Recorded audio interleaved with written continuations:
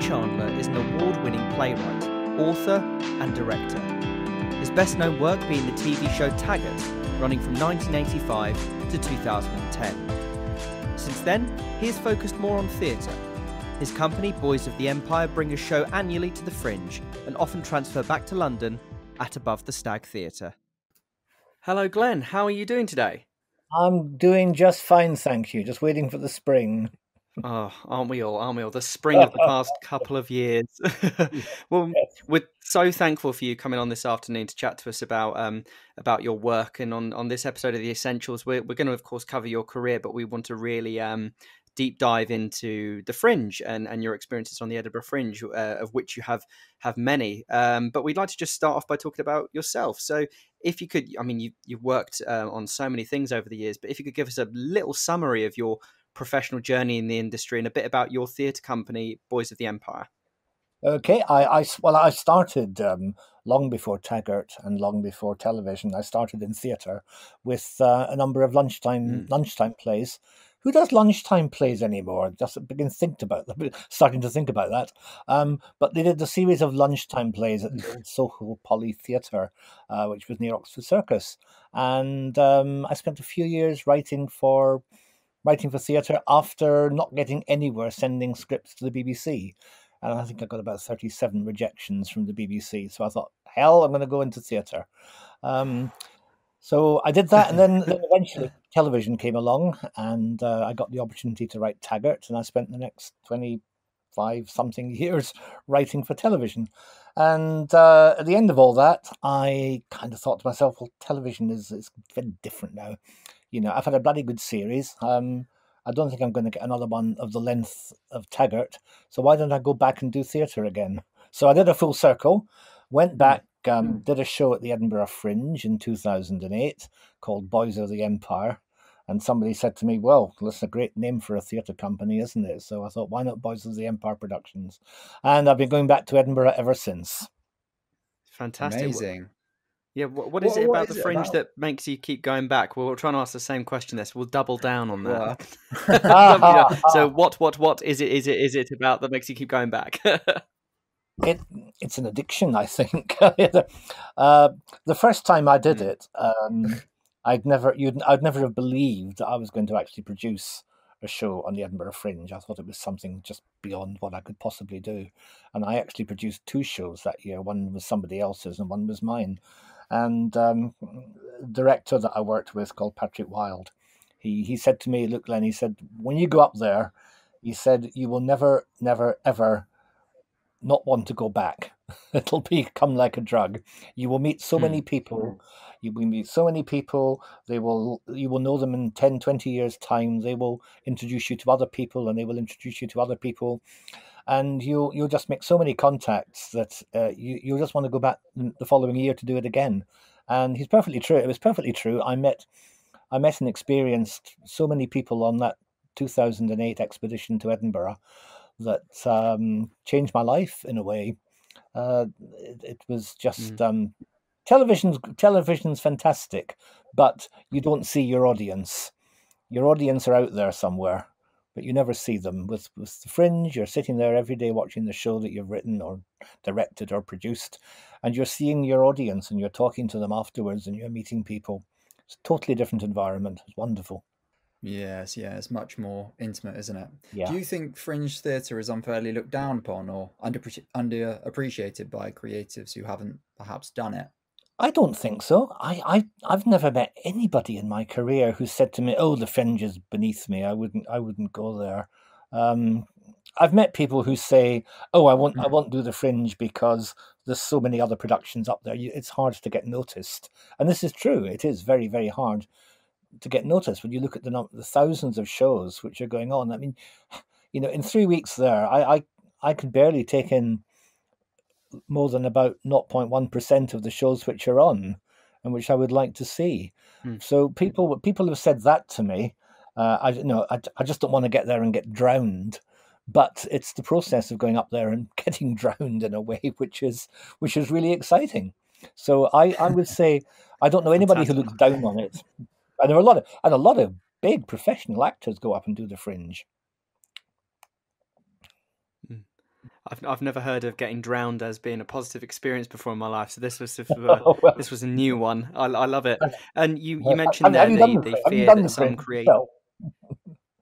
Not yet. I'm yet to be drowned. I need to go get involved there. Yeah. But you mentioned there how some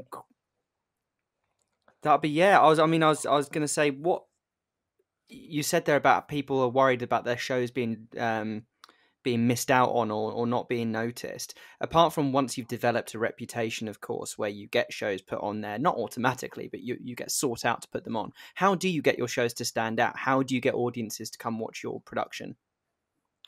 Well, first of all, you've got to get that magic ingredient called publicity. You can hire one of these publicity gurus who will be going up to the Fringe, who will probably be doing about 20 shows, and yours will be one of the 20 he's doing or she is doing, and you don't know whether yours is getting all the attention that it should do, or the other 19 are getting more attention than yours. So it's a balance you've got to strike. I've used a publicity guru on a couple of occasions. One was good, one was not very good. And then I thought, well, we've got social media nowadays. Let's do it ourselves.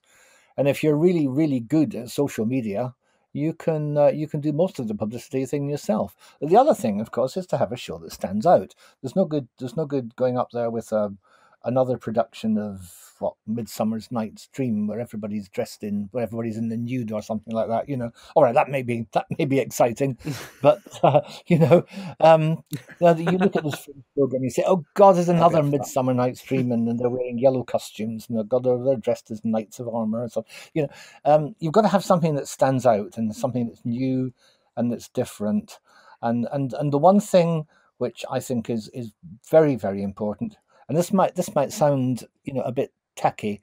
You've got to have a good poster.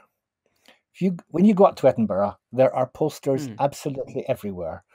You can't walk down any street without seeing posters. They're coming at you all every which way, but every which way you can.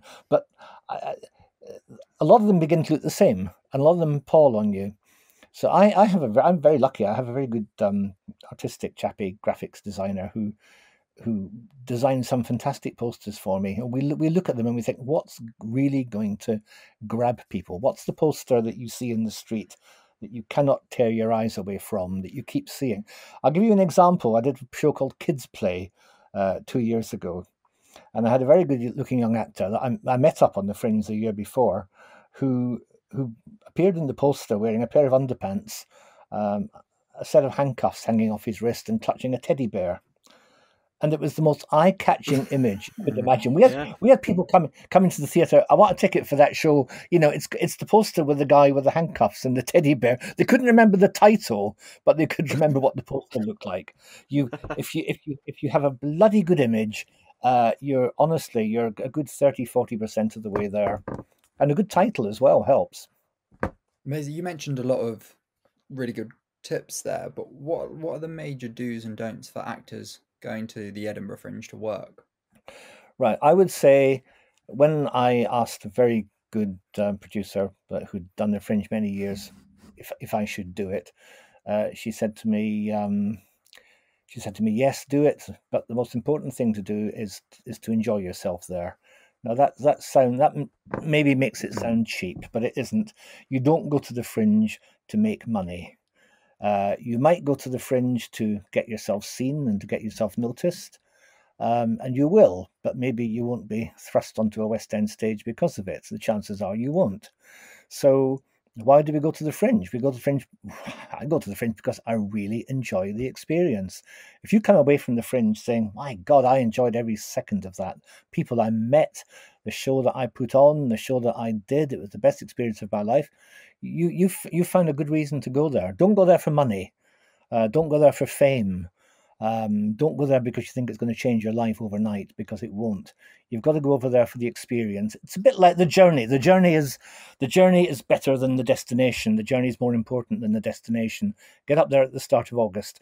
Do that journey right through to the end of August, and regardless of where it deposits you at the end, you might be penniless and totally exhausted and an alcoholic, and you put on 10 tons of weight with all the burgers that you've eaten. But you still had a damn good time. Painting a great picture there. You wait till you get there. Well, I'm going for the burgers and the teddy bears. That's the way to go. You mentioned about we spoke about getting shows that stand out, and that's getting the initial bums on the seats there. But critical reception can be so important at the Fringe. Why if you get critics come in and review you really well, it can make a run, and vice versa, maybe ruin a run. What makes an award-winning show or a critically approved show at the Fringe? Not that that's what you're seeking out, but it can certainly be important. Is that back to sort of the publicity in the poster, or is that down to the actors, the script, or a combination of all of that? It's a combination of everything. I mean, you can have the best publicity in the world. You can have you can get your reviewers in. You can have a fantastic poster. You can have a fantastic everything. But if the play isn't any good, and your actors aren't any good, then you're sunk. It's a little bit of everything. I learned the hard way. We did my first show, Boys of the Empire, which I didn't actually direct, but I was involved in the production line. I produced it, and I was involved in it all the way through. And it was a case of casting actors that we knew. Casting actor, there were one or two we had to audition, but you got to get an instinct for actors who are going to be good on the Fringe. I always cast now people that I want to live with for 3 weeks, 4 weeks of my life. There's no good an actor coming into an audition room and you think, oh, he's a bloody good actor, fantastic. I think he'd really suit the part. My God, can I live in a flat with this guy for 4 weeks? And that's the other thing. If you're not getting on with your actors, the show is going to suffer. So I would rather say to a really fantastic actor, sorry, I'm not going to take you, and take one that's maybe not quite so good, but is somebody that I know I'm going to get on with. And I've had one or two bad experiences. You don't always get it right, but that to me is the most important criterion. Amazing. How are you able to transfer a lot of your plays from the Fringe back to London? Because I know that's such a difficult thing to do. Well, I have a very good relationship with the Above The Stag Theatre down in Vauxhall, and from the very start, Peter Bull, who ran the theatre, as soon as I was I was very anxious to transfer something down there, and as soon as we got about 6 reviews, 6 really sort of good 5-star reviews, I was rung up saying, yes, do you want to bring it down here? So my relationship with the Above The Stag Theatre is such that it hasn't been a problem, and I've now transferred 4 productions from the Edinburgh Fringe. The very first one, Boys of the Empire, that went to the King's Head, and that had nothing to do with me. That was just picked up by the King's Head, who I think were there at the time, and we had a lovely run at the King's Head Theatre. So, but Above the Stag has been a fantastic theatre for me. Haven't always been able to do it with the same cast. Usually I've had to recast. I certainly did with the last one, but just one part. But that's never a problem. There is no shortage of good actors out there. Is that just due to actors scheduling and things like that?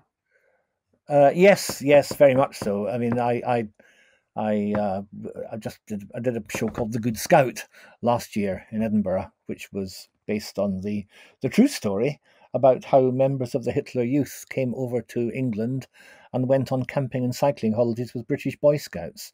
Not a lot of people knew about that, and it was a hook to get people in. People thought, Hitler Youth, Boy Scouts, what's not to like about this? And I cast a young man called Clement Charles, who I spotted a couple of years ago in Edinburgh, and he came up to me and said, I want to work with you. And I said, well, I'd like to work with you too. And he was cast as the Good Scout.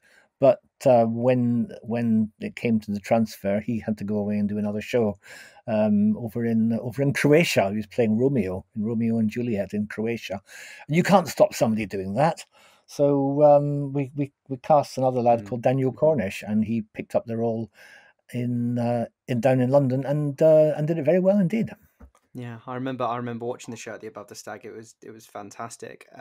What is the rehearsal process like for a transfer? I've only ever done one, and that was a long period of time after the first one, so it was almost a fresh experience completely. So what are the differences between the original rehearsal schedule and the new one? And actually, as you just briefly mentioned, what is it like recasting a role? Is that difficult because you've attached an actor, as you said in The Good Scout, to that role so strongly? Is it difficult to find someone else, or does that almost help you target exactly what you're looking for more? I'm sort of muddling my questions there, but I hope you get my meaning.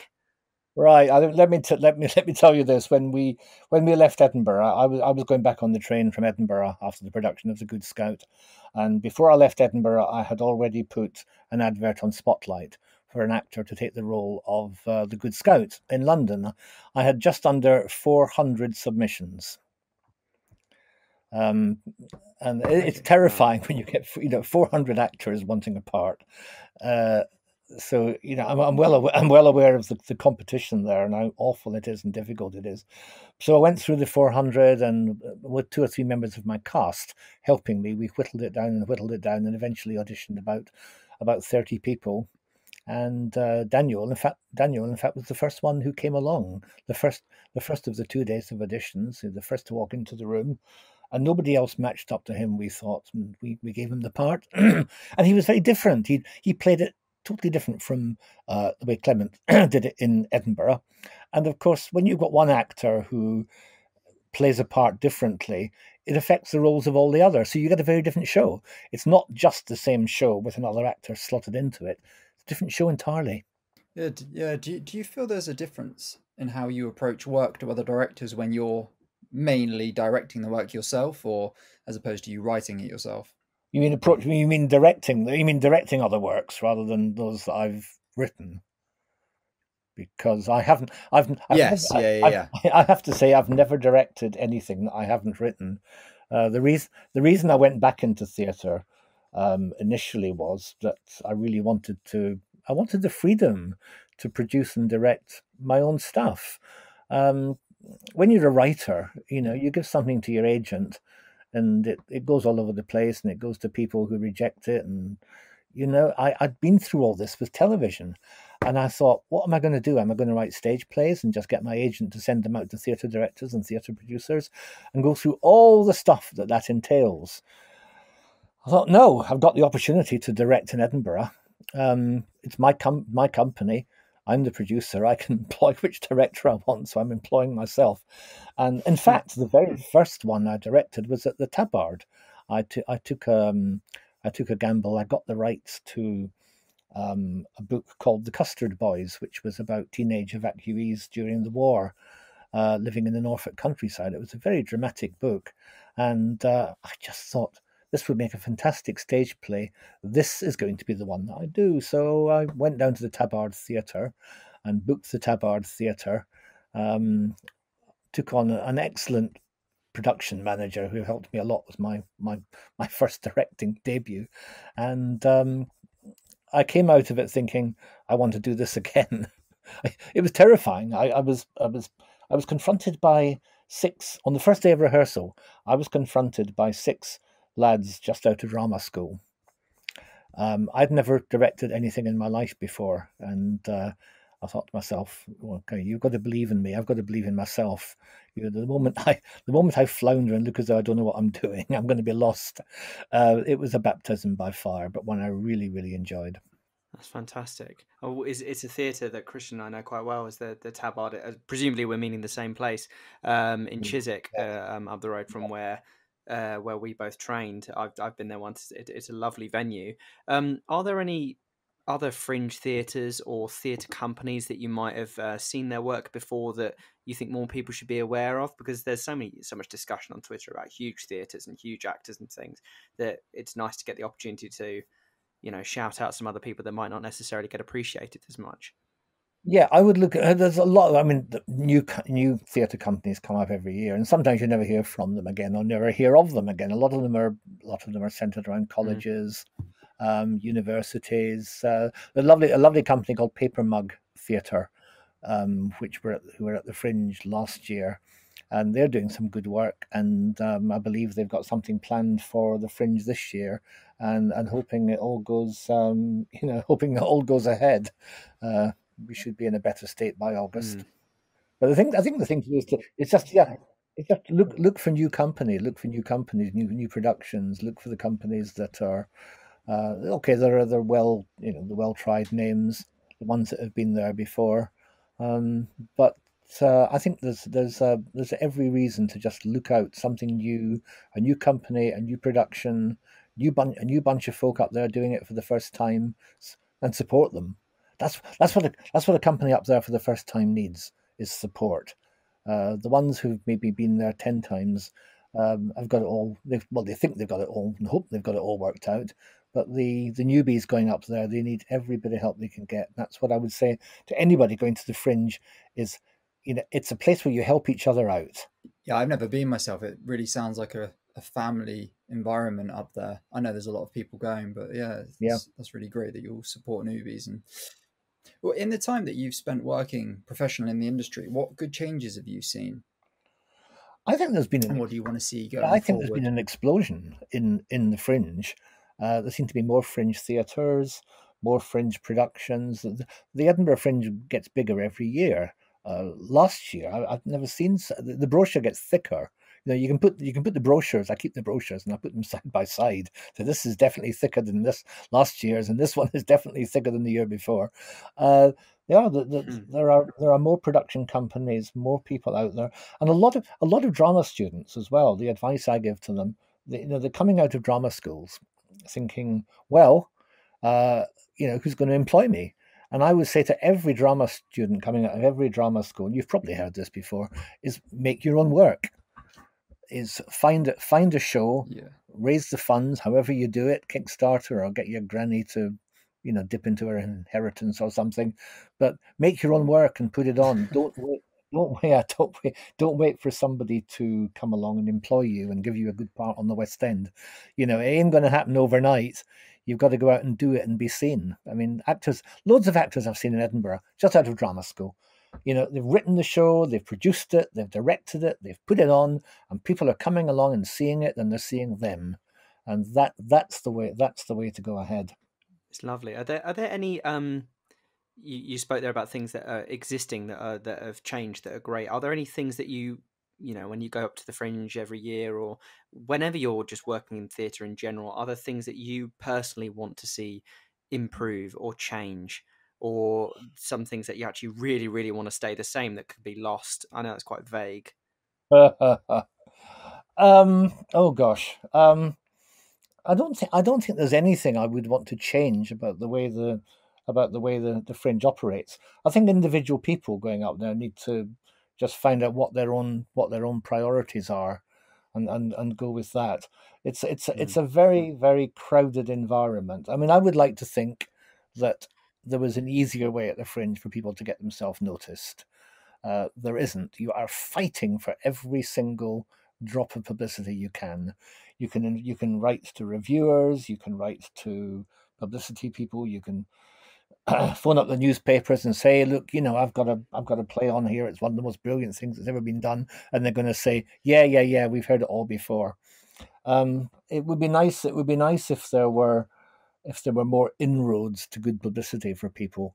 That's the hardest part, getting people to come along and see your show if it's new and if it's undiscovered.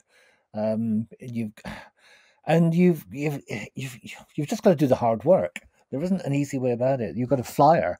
I mean, I go up there every year, and my company flyer. We're out not necessarily in the high street, which is where everybody goes, but you've got to find a novel way of slipping people flyers. I used to go around the various space venues in Edinburgh, because the space has about eight or nine different venues.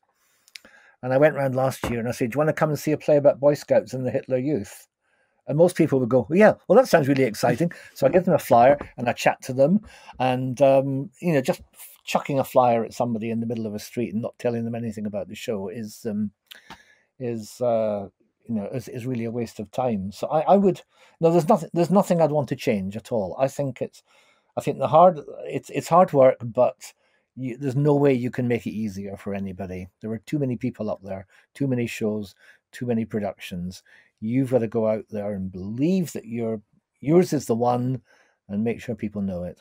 And going back to something you mentioned previously about the 400 submissions and actors coming to audition, Yes. What do you look for in actors when they come to audition for you? What really makes them stand out?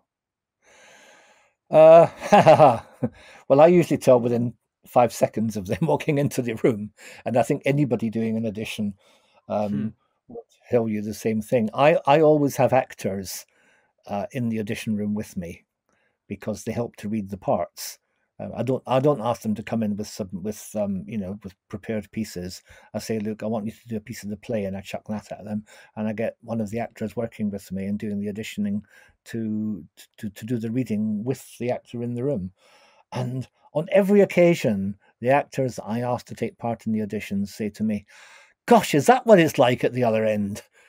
Because they're going for auditions as well for shows, and they're seeing all people coming in and doing the most terrible things that they would never do. I mean, I've had actors coming in and being rude to me in the first 10 seconds, not intentionally, but just saying the wrong thing. And these little things you think, oh God, you've just said the wrong thing there, mate. I'm not taking you to Edinburgh. I'm sorry. So I think, as I said before, I look for somebody that I really, really want to work with. I think of getting up in the morning in that accommodation in Edinburgh and having breakfast with this actor and meeting him maybe at London, seeing him again in the evening, and being in constant companionship. I'm not going to take up to Edinburgh some arrogant person who's going to annoy me. As I said, I've made one or two mistakes like that. But I do look for the person, not necessarily who fits the role. I look for the person I can live with, and in Edinburgh, that's really the most important thing you can do. I loved it. The way you send out your full scripts for actors auditioning for your plays to pick a piece from. I think it's so useful as an actor to have access to more than just the one page that you would typically be auditioning in. I think that's so difficult sometimes for us to make decisions based on anything really. Is that something you've always done? Did I do that? I wasn't aware I did that. I do get the odd age. I remember I think I got the full. Did you? Oh, you must have a very good agent. Sometimes I get. No, I think I'm down. Oh no! I think I read the book that your play was based on. So maybe I'm making that up. But the idea that you get to choose the pieces to audition for, you mentioned that in an answer to a previous question. Yeah, I send out usually half a dozen pieces, and then maybe audition 3 of them. So I say, look, have a look at them. I won't ask you to read every single one, but here's half a dozen. One's maybe a very dramatic one, one's maybe a comedy one, one's maybe very, very different. Very occasionally I get an agent who will say, my client wishes to read the entire script. And I'm thinking, all right, okay, then go on then. So I do that. It doesn't happen very often. Maybe that was mine. We'll quickly move on. I think I shot myself in the foot there. Oh dear. No. I never refuse. Honestly, man. Never refuse. Good. I'd like to talk about the characters that you write. A lot of your plays do have homosexual characters in them, and it's been a big topic in the news, definitely in the recent weeks as to when we've been recording this podcast about heterosexual actors playing homosexual parts. What are your views on that? My views are, I mean, an actor is acting. I really, I really don't go along with this idea that, in order to play a homosexual part well, you've got to be gay yourself. I had 3 actors playing gay in the last one. And one of them was playing a Hitler gay. Well, they were playing 2 gay Hitler youth, for goodness sake. And one of them was gay, and the other one wasn't. And of the other 2 actors, one was gay and one wasn't. And the ones who weren't gay played gay characters absolutely marvelously. I don't know. I mean, a straight actor might tell you that he some straight actors might tell you they find it very difficult to play gay parts, but it doesn't have to be a camp, an outrageously camp part where you really have to think of how you're portraying it without making it look insulting. But the gay actors, the straight actors who played the Hitler Youth and one of the Boy Scouts and the Good Scout they didn't play it as though they were gay at all. And of course, if you were a Hitler Youth, I don't think you could get away with being camp. There must have been some of them. Yeah, get caught out. Yeah. How can heterosexual actors be better allies to the LGBTQ community? How can heterosexual actors be better allies? Better allies, yeah. Because it's all over the news, and everybody wants equality. But is there things that heterosexual actors could do to be better allies? I don't think there's any. I've never encountered any homophobia on the Fringe at all. I've found that they've got on, all the heterosexual actors I've worked with have got on so incredibly well with the gay actors. And if you were to ask me to think of one time in the last 12 years when I've noticed any resistance for them to get to know each other or help each other out, I haven't. That's one of the things I love about theatre. And in fact, going back to my television days, I don't think I ever encountered any homophobia then. I think that's the great thing, the most fabulous thing about our industry. Yes. Yeah, it's fantastic. I'd love to sort of conclude by looking forward to the future, and as you said, outside world allowing, if the Fringe is going to go on this year, which we hope it does, are we going to see Boys the Empire productions at the Fringe this year if it goes ahead? And if so, can you tell us anything about that project, because I know you're cooking something up right now? Well, yes. Hopefully it will go ahead, and I'm touching the wood of my desk as I speak. I don't want to say too much about it because I'm keeping it under wraps until we know definitely what's going ahead. But let me just say that it is something very different. It's set in the 1930s. I love history. I love historical periods, and I love finding an LGBT storyline that's not set in the present day. And the 1930s, as we know, was the Jazz Age. And it's a story of a young man who was sentenced to hang for the murder of his mother, and it's a true story.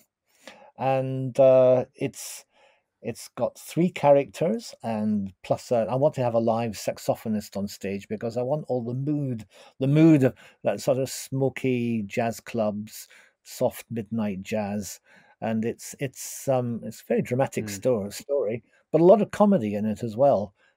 Which is something that's always very important to me. You've got to make people laugh at times. They can't just be given a very you can't just give them a grim storyline with somebody going to the gallows and not make something funny out of it. Not get some black humor out of it. But it's along these lines. But I won't say any more about it because, as I said, I don't want to sort of put a curse on it at the moment. But it should be something exciting and something. Yeah, well, we really hope it. Absolutely, we really hope it goes ahead, and like the key words to point out there, the sort of a true story, something you haven't seen before. There's murder, there's gallows, but there's humor. Jazz music is exactly as you were talking about how to pitch your shows, isn't it? To get something to stand out, and I think you've proven that publicity right there. Yes, and shall I say also that the main character is a gay gigolo who was sleeping with some of the highest in the land. So there we are. That's a hook to be going on with.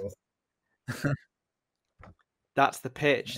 Well, thank you so much, Glenn, for coming to talk to us today about the Fringe and about your own experiences. I hope that everything goes ahead this year so we can come up and support your show ourselves. I know I'd love to. So it's really grateful, and thank you for coming on and giving us your time and knowledge today. I'm very happy, and when you come up, I'll buy you a burger and a drink, and show you how to avoid being drowned. That's fantastic. That's a fantastic lesson to end on. Okay. Brilliant. Thanks, Glenn. Okay, take care. Thank you for taking the time to listen to our podcast. We hope you enjoyed it and learned something. We look forward to having you back in the room very, very soon.